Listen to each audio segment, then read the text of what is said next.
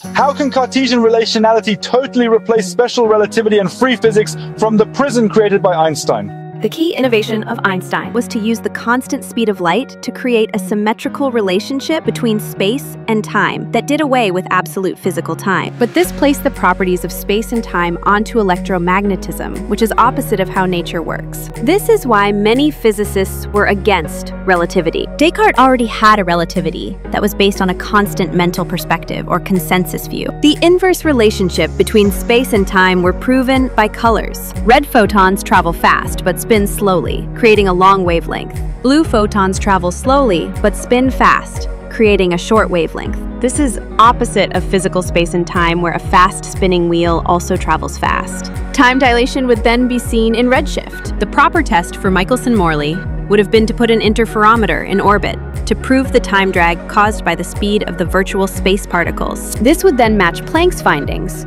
removing the need to create quantum mechanics. Thanks for watching! Please like the video so we'll make more of it, or dislike it so we'll make less. Subscribe or share a video to let us focus on that topic.